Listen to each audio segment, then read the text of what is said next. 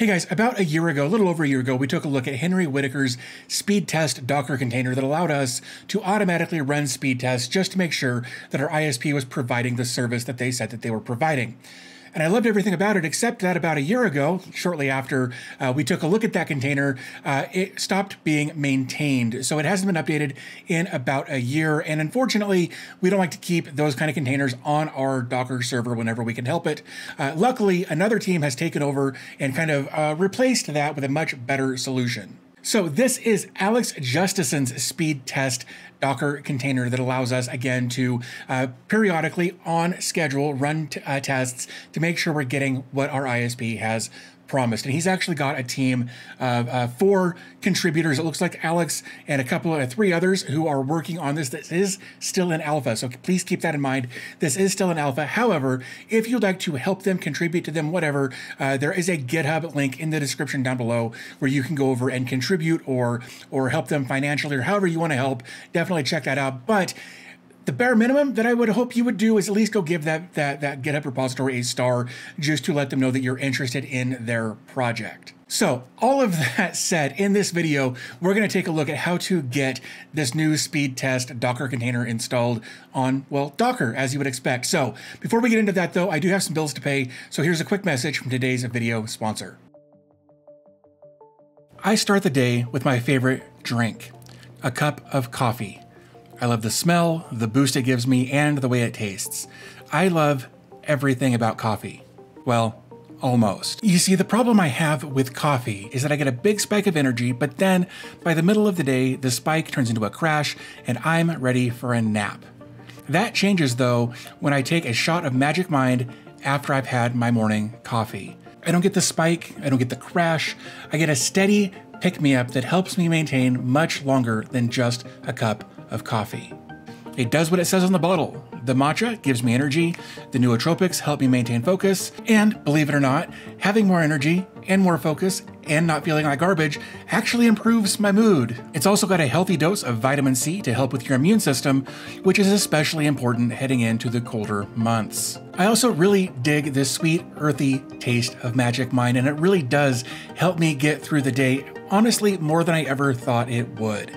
So if you'd like to get some Magic Mind of your own to give it a shot, pun intended, be sure to click the link in the video description down below. So just taking a quick look at the GitHub repository here, there's a lot of information here. We can see that this has been updated as recently as yesterday. I absolutely love seeing super recent development so that we know that it really is being worked on, it's being updated, it's being maintained, it's being developed. I love to see that in here, and you can always check out their GitHub repository if you want to do that. What I also love about this page is right up here on the top right, there is a documentation website where we can go over here and get an idea of what's going on.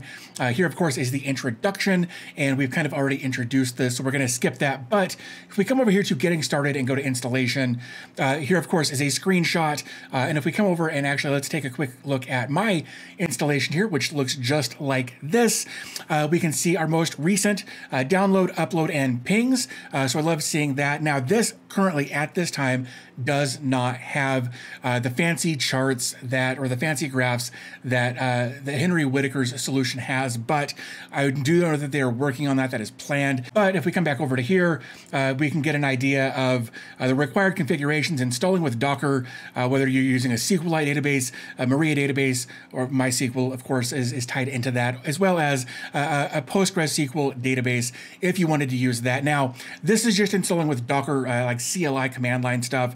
So you would need to separately install those databases where applicable, and it wouldn't actually have anything to do with these commands here. However, I love that they were forward thinking enough to give us some Docker Compose stuff, again with SQLite. If you just wanted to run a SQLite database, you could also run a Maria database / MySQL. Again, that's the one we're going to take a look at in this video, but there's also a PostgreSQL database if you wanted to run that way. And this actually, both of these Docker Composes do actually include the database image and the configuration for that. So they've also got an Unraid thing that they're working on as well. We can take a look at the features over here. Again, all of these links will be in the description down below. So again, another screenshot here. It looks like they've got x86 and ARM64 completed. They've got an Unraid community app completed, and they are working on a bare metal solution as well. So they're on their dashboard, they're showing most recent results. We saw that already. Pretty graphs, like we talked about a minute ago, they are working on that. That is planned. And of course, they've also got a history of results. That's kind of what the database is for. And of course, below that, they've got a speed test options. They've got ping options for ping domain or a list of domains. Again, they've got SQLite, Maria, Postgres, Influx. Lots of stuff in here. I definitely encourage you to come check this out. But I don't want to waste too much of your time. We want to get through this relatively quickly here. So let's just real quick. They do have authentication. We do want to be aware of that. So when you first deploy this, you're going to be brought to a login screen. And right here on the authentication page is the username and password that you'll need. You can, however, if you want to, turn the authentication off. And we will take a look at that once we get this set up. So let's head back over to the installation container or the installation page here so we can deploy the container. We're going to scroll down. We're going to grab this Maria database MySQL thing going on here. And I'm just going to copy this just by clicking the little copy button right over there. And then I'm going to open a new tab. I'm going to go 192.168.1.75 and we're going to go to port 9000 on that. That's where I have Portainer. So be sure to enter your IP address and your Portainer port. I'm sure it's probably 9000, but enter your information here, click enter. We're gonna go ahead and get logged in. And then we're gonna go ahead and open this up. Our container, we've just got Portainer running here. So let's head over to stacks. We're gonna click on add a stack. We're just gonna paste this in real quick. And then I'm just gonna copy this and paste that in. Just so we've got a name for our stack here. So let's actually take a look at this stack now. It is a version 3.3 stack or Docker Compose. You can kind of think about those terms being interchangeable. Below that, we've got some services. Our first service is Speedtest Tracker with a container name of, well, Speedtest Tracker. We've got ports 8443 mapped over to 443, which means this does have an SSL built into it, and that's going to play a little bit of a role in a couple of different places. First, when we deploy it and try to access it from Portainer initially, we're going to throw an error, and I'm going to show you how to fix that. Super easy. But if you wanted to put this behind a reverse proxy, you would want to keep in mind that this does have that SSL built into it, and you'd have to accommodate that in your reverse proxy. So next, we've got some environment variables. We've got a PUID and a PGID. For my setup, I'm going to leave these as 1000. However, if you need to change that, I believe if we come over to here, it actually tells you how to find that. You would just SSH into your server, and then once you're logged in, you would just do ID space and then your username. Now, 1000 is probably fine. If you're using something like a Synology, that would be definitely different. If you're logging in as root and it throws a 00 for PUID and PGID, don't use 00. Just leave it as 1000. You should be fine. Just try to never run anything as root. It's super, super dangerous as far as permissions are concerned, unless you explicitly trust that container. But again, it's still bad practice to run anything as root. So if we come back over to our Portainer, I've got multiple Portainers open here. So below that, we've got a database connection. We're going to use a MySQL database connection. The database host is showed as DB. That's actually declared right down here. That's how we're getting that name. That's where we're getting that from. And we're actually going to see that down here where it says depends on DB. If for whatever reason, you shouldn't need to, but if for whatever reason you need to change any of that, if you change DB here, change it here and here as well, but you probably shouldn't change it. You probably don't need to. Below that, we've got a database port. 3306 is a very standard MySQL database port, so don't mess with that. And then below that, you've got a database name, a username, and a password. If you change these, be sure to come down in the database container and change them appropriately as well. Again, we've got a volume for our Speedtest Tracker container here. I'm going to change this. I'm going to put this where I always put this stuff. It's going to be home/Docker/speedtest. Good enough for me. And then we're mapping that to the config folder inside the container. So the left side is where it is actually on the physical machine or the virtual machine you're running.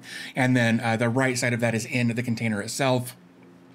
The image we're running is from a GitHub repository. Again, this Alex Justison Speedtest Tracker. We're going to pull the latest version. Now, keep in mind, this is still technically an alpha, so things may change, and you need to be aware of that if you're going to deploy this container on your system.